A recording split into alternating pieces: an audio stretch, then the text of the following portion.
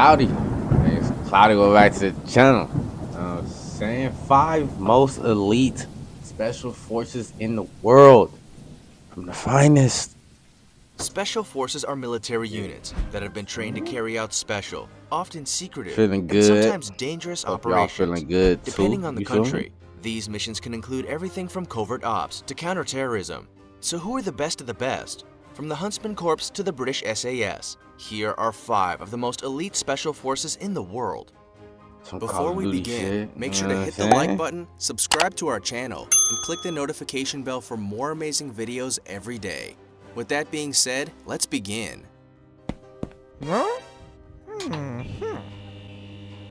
Number 5. Huntsman Corps, Danish Special Forces. The Huntsman Corps, also known as the what Jaeger does the Corps, paint is a mean? Royal Danish Army Special Forces unit from Aalborg Air Base. If you want to be one of the best, then this Special Forces unit is the one you'd want to be part of. It was first formed in 1785 as the Hunter Corps of Zealand, but underwent several name changes over the years. It became the Huntsman Corps in 1961 and has trained over 350 soldiers between 1961 and 2009. Even though it has been around for hundreds of years, it wasn't until 1995 that elite trained soldiers were deployed on their first mission. It was time to wasn't until 1995. Bro, y'all see that, bro? Nah, bro. Even That's though it a big ass, bro. Look at this big ass suppressor. It wasn't until 1995. Y'all see that big ass, bro? That suppressor, bro, in your hand was probably like the size of a football, bro. Elite trained soldiers were deployed on their first mission. It was time to put their training and hard work to the test. A 6-man team, Task Force K-Bar. Hey, if there's any U.S. military men in my comments right now, I seen Cloudy today watching this video, you know what I'm saying? How do y'all feel on y'all first deployment? Like, when y'all in the mission, y'all know it's hot. Y'all know y'all about to have guns out and everything. Y'all about to let bullets go. You know what I'm saying? What do you feel your first time getting into that? And after your first time, are you excited to go back? And if you are, why? If not, we know why. You know what I'm saying? But if you are, why are you excited to go back out there and fight these niggas, bro? Knowing that the country ain't gonna do nothing for you, bro. Was sent on a counter-sniper reconnaissance mission to Sarajevo in Bosnia. For their efforts as part of a joint special forces group in Afghanistan, the Huntsman Corps received the Presidential Unit Citation in 2004. If you think you've clocked up enough hours on your gaming console to fancy yourself a special forces expert, then think again. You would be amazed at what it takes to actually become involved in an elite special forces team, such as the Huntsman Corps. You must be both physically and mentally fit. The first stage covers 5 days of learning what you must get better at, such as swimming and orienteering. You then move on to training and evaluation, followed by an 8-week patrol course. If you manage to excel in this grueling training course, you then move on to the aspirant course, which is all about learning and pushing your physical limitations. Those who master the aspirant course will then complete 2 weeks of parachuting and 2 weeks of combat swimming. I know for some people that might be fun as hell. 150 bro, look soldiers. at these niggas, bro. Bro, you can't tell me these don't look like the baddest niggas on the planet, bro. And to be honest, bro, they most likely are. If they masked up like that, bro, they probably the baddest motherfuckers in the planet, bro. With experience in parachuting, infiltration, some of the sabotage, counterterrorism, surveillance, demolitions, and more. They model much of their programs on those of the British SAS, and often train with both them and US Navy SEALs. Number 4. So we Indian use the British template to Marcos, train our that people? doesn't mean they're a special forces unit you'd want to underestimate. The Indian Marcos, also known as Marine Commandos, or Marcos, is a special operations unit that works as part of a Tri-Series Armed Forces Special Operations Division. Marcos has been around since the late 1980s and can undertake all manner of missions, be it on the sea, on the land, or in the sky. However, they specialize in maritime operations. Marcos has around 2,000 personnel, but accurate numbers are classified information. What you can know, however, is that training is so strict that pre-training applicant selection excludes up to 80% of applications and selected personnel within 3 days. Anyone considered for the Marcos has to come from the Indian Navy and must be in their early 20s. The 2-year recruitment process incorporates airborne operations, counterterrorism. If they want you in your early 20s, bro, that means they plan on using you, bro.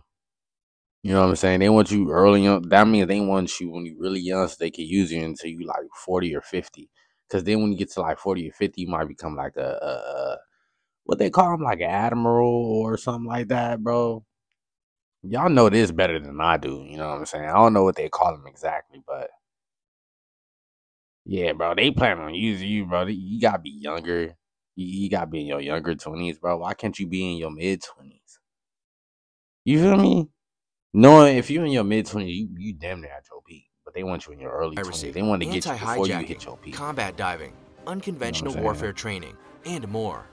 The first step to joining the Indian Marcos is 3 days of physical fitness testing and an aptitude test. After 80% of applications are screened out, the remaining 20% will go through what's referred to as Hell's Week, which is not dissimilar to what the US Navy SEALs do for Football their players know recruits. what this is. From sleep deprivation to physical Hell exercise, week. Marcos leaves no stone unturned in ensuring they choose One the of the best weeks people I for the try to job. miss on purpose. Only I around ain't gonna 2% lie. of applicants will make it past this point. The entire training process can take around 3 years, with everything from weaponry to warfare, A intelligence, 3-year Hell Week? Is that what he anti-terrorism, said, bro? commandos. Am I tripping? Marcos leaves no stone unturned in ensuring they choose the best people for the job. Only around 2% of applicants will make it past this point. The entire training process can take around 3 years, with everything from weaponry to warfare, Damn, bro. intelligence, Imagine training for anti-terrorism, 3 years, commando bro, just skills, to and find out you might skydiving not covered get in the the job. program. The dropout rate is around 90%, and those who make it through to becoming part of this elite Special Forces unit will well and truly Bro, what deserve kind to of be mittens are they sent. using, And those who bro? make it through to becoming part of this elite Special Forces unit will well and truly deserve to be there. After all, who would go through all that and not be capable of protecting their country? In 2017, Bro, if somebody go through all of that training and they don't make it, just imagine how they are in the real world. Like, not the real. Just imagine how they are in a civilized world. You know what I'm saying? They still gonna be like the top tier, one of the top tier humans when it comes to like physical type shit. You know what I'm saying? They still gonna be elite to a majority of human beings, bro. You know what I'm saying? So they rescued an Indian bulk carrier ship from they still pirates gonna be in the dangerous, Gulf of bro. Aden.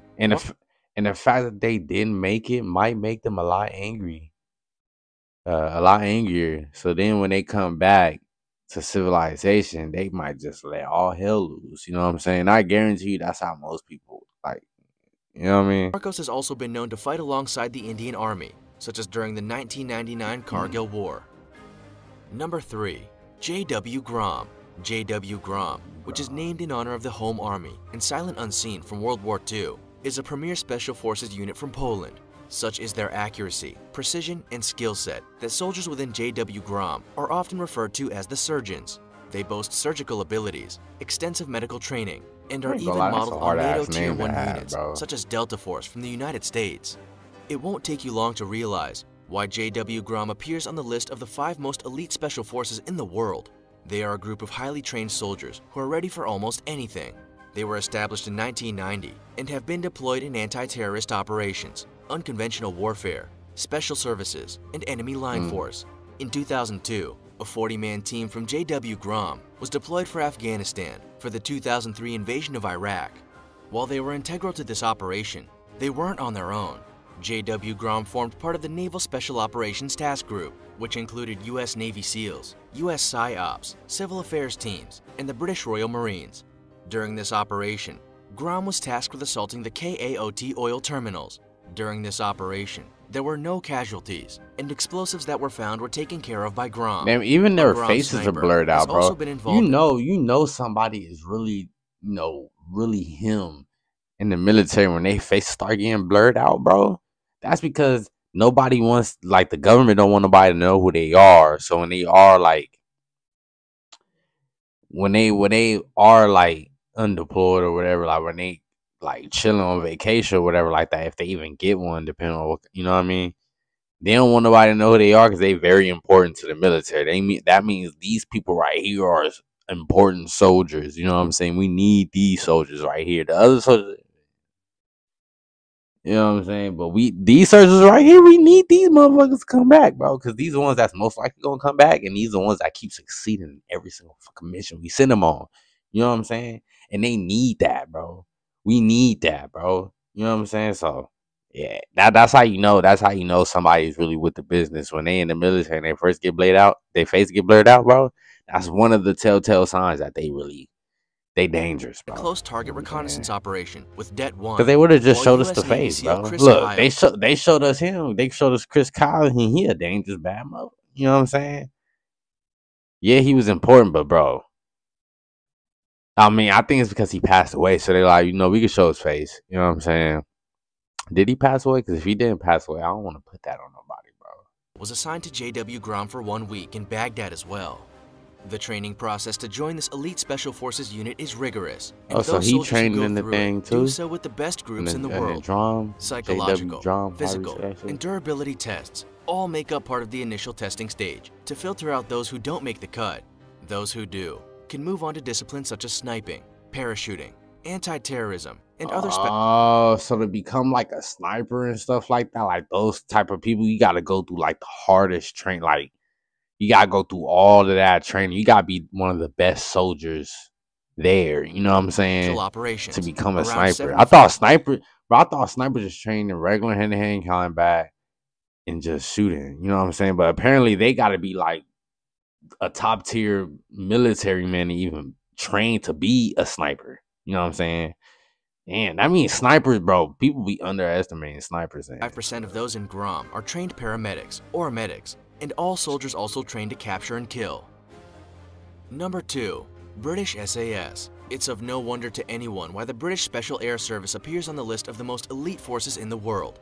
Most of the Special Forces units around the world base their military model on that of the SAS, and even the US Delta Force unit founder spent time with the unit. The British SAS was founded in 1941 and became a corps in 1950. Their primary focus is on reconnaissance, counterterrorism, hostage rescues, and direct action. Due to the sensitivity of what they do, this Special Forces unit is highly classified. There is limited information on what they actually do. What we can tell you, however, is that the SAS is made up of a regular and 2 reserve units with around 400 to 600 soldiers. There are 4 squadrons with 65 men in each, a major, and 4 troops commanded by captains. Each troop has typically around 16 men, with these separated into patrols of 4 men. In each patrol, each of the 4 men has a specialized skill. They might be a medic, in charge of demolition, or something else equally as important and essential for special operations. The British SAS never recruit from the general public, and the training program is intense. The only way to get into this Special Forces unit is by applying from the UK Armed Forces. Most candidates often have an airborne or commando background. During the twice-yearly selections, you already had to candidates been through all this with cross-country running against the clock, a 40-mile march, a 20-hour scale, and ascending of the tallest peak in South Wales, Pen y Fan. And I ain't gonna lie, bro. Walking with your friends for a long period of time, bro, if you got like snacks, something to drink, you know what I'm saying?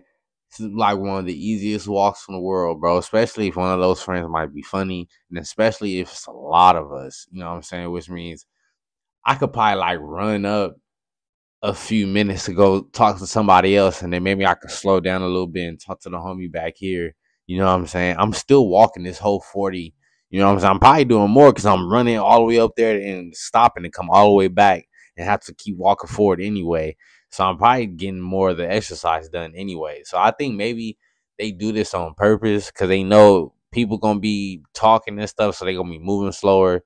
You know what I'm saying? But it's a task that could be done, but it's a hard task. You know what I'm saying? It's a hard task. If you was walking that long, bro, by yourself. Must also take part in combat survival exercises, Crazy. Battle plans, foreign weapons, a 4-mile run in 30 minutes, a 2-mile swim in under 90 minutes, and jungle phases in one of 3 areas. Finally, they must undertake a week-long escape and evasion exercise. During this exercise, the candidates form patrols and spend the next 36 hours in grueling conditions. Out of the 200 candidates who start, only around 20% will manage to scale and ascend Pen y Fan in the required time frame. After the escape and evasion exercise, about 30 men will remain. Those who make it through will be able to transfer to an operational squadron. I can only imagine how people feel when they don't make it and they went through all that shit. Only men have been able to join. However, 2018 marked a recruitment policy change, and the first woman, a mother, applied for the 6-month selection course in May 2019. A mother? While she remains anonymous, she is thought to be experienced in covert operations in Afghanistan and had worked alongside the SAS before. Okay. The British SAS is a I ain't gonna lie, I know this is gonna turn the woman up. Gained respect and honor around the world. Due to not only their engagement, they have been awarded several battle honors dating back to 1944. Number 1. Navy SEALs. At number 1 is the United States Navy Sea, Air, and Land SEAL teams. The Navy SEALs is the United States Navy's primary special operations force and part of the Naval Special Warfare Command. This is the hardest John one? F. Kennedy created the SEALs in 1962, and they are often noted as being the cream of the crop. The SEALs carry out special operations in all manner of terrains, including the water, jungles, Arctic, mountains, deserts, and your everyday urban environment. So it's the Navy SEALs. There's almost nothing this elite special force. So the Marines aren't the hardest, aren't the cream of the crop. I thought the Marines were the top of the top, like the ones that could do everything. So it's the Navy SEALs. Can't do. What's more, such as their experience and elite skill set, that the CIA recruit their operators from the SEALs. Some of their more unique tasks even include eliminating high-level targets. Y'all think being a Navy SEAL and the CIA agent since the 1960s, fun, they have been involved in the Korean gotta War, be, right? Grenada, for people who want to join. Iraq War, the Persian Gulf War, Panama, the war in Afghanistan, and Operation Enduring Freedom in the Philippines and Horn of Africa. Those who think their gaming skills put them in good stead for the Navy SEALs will be terribly mistaken. Before SEAL training can commence, a candidate must pass medical and physical screening, which can be quite challenging in itself. It includes things like swimming 500 yards in 12.5 minutes, 50 sit-ups in 2 minutes, and a 1.5-mile run in 10.5 minutes. Those who pass these tests can begin the rigorous Navy SEALs training regime. It could be. The attrition rate sits at approximately 80%, and formal training can take around 12 months, with warfare prep, parachuting, and more. While the SEAL Special Forces team was a male-only some people unit, love that this, changed though. in 2015. It was decided that if a woman could pass the grueling basic training, they should be allowed to serve. And the ones who love it, bro, however, in 2017, I appreciate y'all. A woman who tried to become the first female Navy SEAL quit within 1 week of initial training. Because the people who love it stops part of an elite the special draft forces can be. from happening. Because it's enough people signing up. Into any you of know the world's what I'm saying? best special forces? Hey man, what y'all think, bro? I didn't know some of these forces were even real, bro. Like some of the stuff you see in video games, like lately, this has been a couple things that's been like similar to some of the a lot of stuff based off real life lately. You know what I'm saying? Like little things like TV shows, some games, and all types of stuff. So, I mean, I'm surprised, but I'm not surprised. You know what I'm saying? This is some Call of Duty type shit, bro. Hey, I would love to see some more military grade type shit, bro, because I want to know what the hell we got hiding in the mountains in that Area 51 type shit. You know what I'm saying? Yeah, man. Shout out to the finest. You know what I'm saying? Video.